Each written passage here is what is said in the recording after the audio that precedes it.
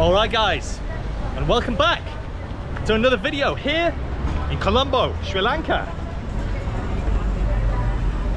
Well, as you can see, it's absolutely baking once again. So, having spent a fair amount of time in this concrete jungle, I thought we'd catch a train from the famous central Colombo Fort Station and head south for a beach day. But not just any beach day, and this won't be just any train ride. No, no, no, no, no. This is going to be a $3 a night beach hostel. The cheapest place by far that I will ever have stayed in. But just wait till you see it. It might just be the bargain of the century. Wow. Looks really modern. How busy is it? Okay, looks pretty packed. Now, I'm not sure where the seat reservations are, as I say. Thank you, ladies. The two ladies that I asked a moment ago said that they seem to think it changes each time. So that had a number 1 on it, and that has an A on it. And we're looking, I think, for B. That was a number 3. Okay. I suspect that we might be all the way up here. So that makes sense. Okay, so the carriages are indeed numbered on the side. That is 3rd class. Everybody is rushing. So those guys are rushing for seats because, like I said, there are no reservations outside of 1st class. You're not guaranteed a seat, in other words. So here we go, coach B, 1st class, although it has A there as well. I think this might be A, but I also want to make sure that we don't miss it. Whoa, it's very busy. Okay. Let's take a look. 1st class coach A, 1st class coach B. Okay. All right, we are on. Oh man, it is so cool. That's such a relief. All right, so you've got the seats clearly numbered, as you'd expect anywhere in the world. Back at home, and we are in 31B. Or 31, where are we? 29, 30, 31, okay. Oh, we're here. Do we have a window? Yes, we do. There's no pillar. 31. So I think A must be for aisle, so we don't have a window seat, unfortunately, but we'll see if it might be empty. You never know, luck might be in. But yeah, first impressions, you've got loads of space. And the most valuable thing, of course, is the seat. So you saw how busy it was back there. But this is actually much smoother than I expected overall. Maybe we've even got a little in-flight entertainment as well going on up there. Very nice. Right, let me try and get my bag out of the way. Maybe it'll go up there, and yeah, I'll make room for my fellow passengers. All right, so we're just leaving the city now. As you can see on the right hand side is Galle Beach, not the Galle Beach, which is where we're heading to. Whoa, a little bit bumpy. Let's have a little tour of the facilities beyond the seating, which so far has been good. Wow, look at that view. There it goes, old Galle Beach. We're going to go to the origin, the source. There's a really strong smell, but not a bad one. A really strong smell of bleach. And as we're next to the toilet, that's a good omen. Let's take a look. Let's see what a 1st class Sri Lankan toilet looks like. Is anybody in? No. Oh, all right. Yeah, so that smell, the bleach, is definitely coming from here. Look at that, it's like a bottomless hole. Straight down onto the tracks. But, whoa, okay. Pretty clean. I think the tap has probably seen better days. That looks like maybe an Indian plumber has visited here, done the handiwork. That is very much in keeping with my time in India. Anyway, we have ourselves a mirror, so we can arrive in style. What appears to be a fairly decent fan system. Is it even AC? I must say, it's not so hot in here. It's pretty cool. And then the famous spray gun that everybody uses in this part of Asia. And that push pop there. This is bringing back memories of the sleeper train in Romania. What a ride that was in the July heat back last summer. So there we go, waving goodbye to the downtown area of the big bad city. And we're going to head for more of this kind of beauty. All right, we are pulling into our first station, old Mount Lavinia. beside the palm trees and these wonderful murals. Very impressive. Let's see who's boarding. Okay, we have a few getting on. Tickets being inspected. Let's see if we can take a little walk through here. So ideally, I want to see if we can try and nick a window seat on this side, on the coast side. And the guy said it's okay, but let's see if we can go through here. Take a look. Looks pretty full. It's worth a quick look though. Aha, maybe there's one here. Okay, there's potential here. But maybe a pill, but my goodness, look. I know I get accused of making poverty porn all too often. Hello, my friend. Ah, a fellow cameraman. But let's take a look here. Wow, that is reality. Well, I think the third class seat. Let me take a quick look. Hey, brother. Sorry to get you a shot. Okay. we can simultaneously. Hey, brother. Is that number 2 or number 3 class?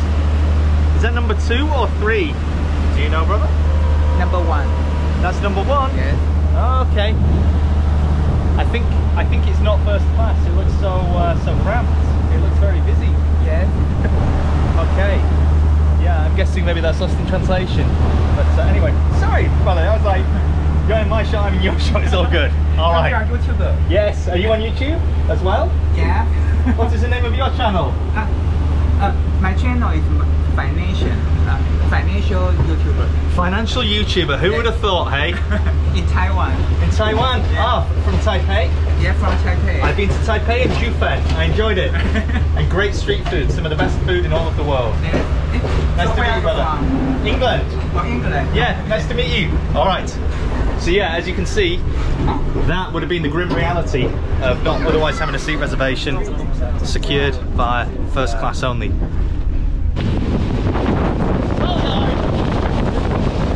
As you can see, it's a little bit wet. The weather hasn't held up. What happened to the sun in Colombo? You don't need any of that. You're stuck in the city.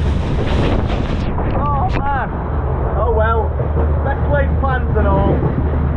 Always seems to be the case. As a Brit, we never get to just enjoy the beach in the sun. Oh. Oh well. I think our stop is in just a couple of minutes. So we've got some guys getting off here. Yeah, right into the monsoon.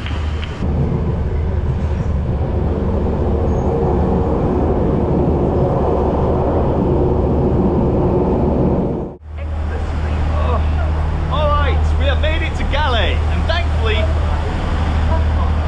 it stopped raining. I brought my hat as a precaution. Check out the old school trains. Nowhere near as modern as the one that we've just been in. Gotta say, it was a good experience overall. Really smooth, no problems. Hey guys, how are you? You good? You good to Colombo? Colombo? Ah, okay, have a good trip. All right, so I don't know if Uber will necessarily work around here, so we might be back into the games. Hey, back into the games of finding an honest rickshaw driver. Galle edition. As where we're going to, it's about 15 minutes, I think, by rickshaw, if indeed we find an honest one. Might take us 15 minutes to find one. Check it out. Such a nice vibe around here. Oh, and they have Uber Eats. Brilliant. What more could you need? Okay, thank you. Alright, here we go. If they have Uber Eats, presumably they will have Uber for rickshaw. Let's take a look and see what extent I'm about to be ripped off. Hey. You know Bara Beach? I know. Yeah? Yes. How much to Bara Beach? 1,500. 1,500? Local price. Oh, local price? Yes. We'll see. It's only 15 minutes away. That sounds like a lot of money. Excuse me, big traffic, okay? Oh, big traffic, okay, okay. Alright, well, we'll see. We will see. You say 1,500 is a good local price? Yes, local price, 1,500. Okay, let's see. We will Maybe tuk-tuk, comfortable tuk-tuk. we will check on here. Okay, give me a minute. I will have a look on Uber and maybe I will take you. I will just check if it's a fair price. He says 1,500. It just sounded like quite a lot, given that yeah, things were like 200 or 300 in Colombo to go maybe a similar distance. Comfortable government. Yeah, it looks nice. Oh, there we go. 500. Full of shit, like every other rickshaw driver in Sri Lanka, whether it's Colombo or Galle, they're full of shit. Use Uber. All right, brother, you're full of shit, aren't you? You're full of shit. Right, we thought as much. We're playing that game. Look, 500, not 1,500. He was charging 3 times as much. The rickshaw scammers of Sri Lanka, Galle edition. So you're just waiting to rip off one tourist and then do no work for the next 6 hours. You can pay 1,000 rupees. 1,000. Oh yeah, good. Okay, that's only twice as much now. Go away. 1,200 is the latest offer. Slightly more than twice. And here is his working place, not his scamming place. Sounds like scamming place, charging tourists twice as much. I know he's not so keen to have a chat. You can't get rid of them when you don't want to talk. Oh, second camera, there we go. Bye. Bye bye. Charging twice as much. There we go. Another one bites the dust. One of the many scammers outside Galle railway station. Hey brother. All right, my good man has picked me up and we're on our way to Bara Beach, where this ultra budget hostel awaits us. But hopefully it's going to be pretty beautiful in terms of the view. And now, thankfully, the weather's looking a little bit better as well. We should just make it in time for sunset. Or at least what's left of it given the clouds. Maybe it'll get a little bit clearer. Anyways, we're on our way to Bara Beach. Let's go.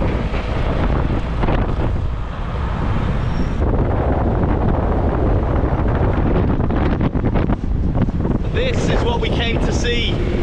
Shouldn't be too long now before we're there. We can get checked in and go and check out the water, the beach, take my first dip. I'll tell you what, if there's a beer on offer,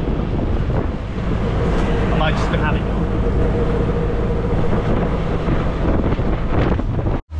Alright guys, so just arrived and dropped the bags after that thankfully uneventful tuk-tuk ride. Got the guys in the kitchen here. Looks really promising food-wise, but that's not what we came for. Let me give you a little tour. Hey bro, let me give you a little tour of the facilities. So, first of all, let me show you where I'm staying and then we'll head down to the beach. So we've got DJ and things going on there. It's a lot livelier than I thought, but just giving you a little preview of what we're about to go down and indulge in a moment. Let me show you to my room. So, some suspicious or dubious names here. However, they obviously know I'm not a Pepsi man. So, here is my crib for the night. As you can hear, the DJ is beneath my feet. There we go, sturdy lock. But just check it out, guys. I'm in what has got to be one of the greatest bargain rooms ever. Just £2 it cost for that view of the beach. And obviously things are getting lively downstairs, but to be honest, I'm kind of in the mood now the music's pumping. But we've got a mosquito net. There might not be any fan or AC, but so far, with a little bit of breeze coming through, coming in off the sea, that sea air, I should be pretty fresh hopefully in the morning. So other than that, there's not a great deal else. What is this? Maybe a bit of drainage, I don't know. Couple of lights, have we got mood lighting? No, I think that's it. But nice double bed, somewhere to put your bag, and look, a head height plug socket, what every vlogger needs. Anyways, why don't we head down to the beach and do what we came to do? Get a little bit of sand between our toes, and why not have a dip in the sea? Looks pretty promising for a little night's party. Oh yes, why don't we have a little paddle? Woohoo! first dip in the Indian Ocean, right? Or is it Bay of Bengal? I'm not sure. I'm confused. Is it warm? Oh, yes it is. Oh man, that is more like it. I don't know if this is the kind of place to do surfing. I'm sure that some people come down to do it on the southern point. But the waves right now seem to be pretty calm at this time. And the sand looks to be so clean.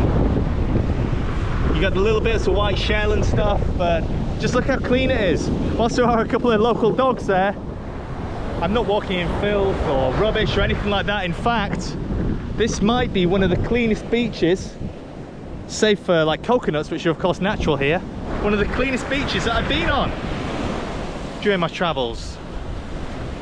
So all of this coming from Colombo, the capital, has cost me, well, less than 10 bucks, probably including a water on the way, some refreshments and that ice cream that I had. Wow.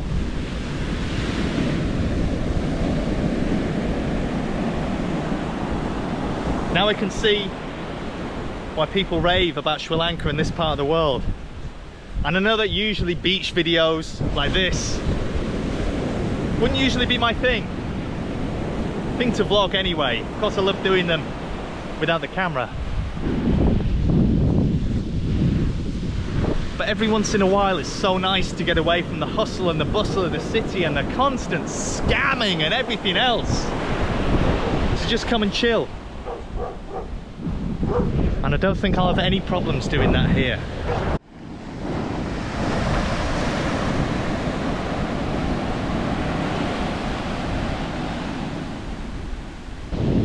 I didn't mean for it to get all deep, but as I've been stood shirtless gazing into the sunset in such a beautiful environment, yeah, it couldn't help but feel grateful. It's a special moment. And it got me thinking, as much as it wasn't my intention in this video to go into any deep stuff, I feel as though it's a fairly opportune moment just to say that we all go through shit,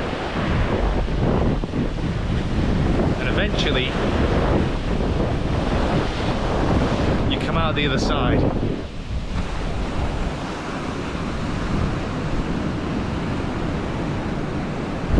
And travel for me, this adventure with you guys, is without question the best thing that I've ever done.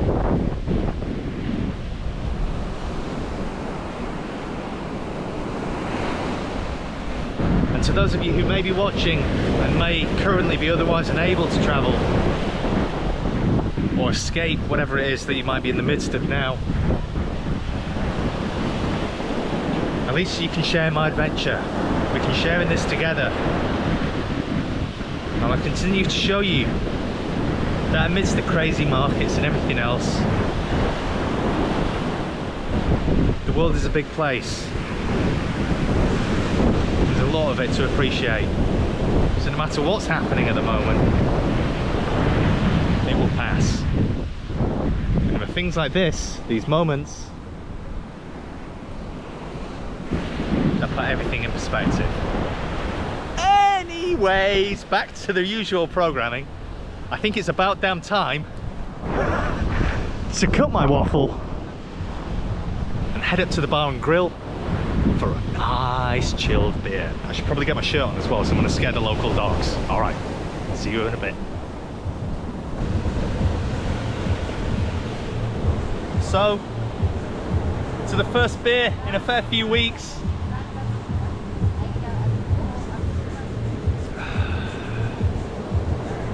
Couldn't wish for a better setting. With yoga going on the beach, everybody having a good time, music going on in the background. Well, it's set to be a good night, and yeah, it's been a cool day. Just gonna keep staring over there, enjoy the beer. I'll see you all in the old town of Galle in the morning, hopefully without a headache. Until next time, see you then.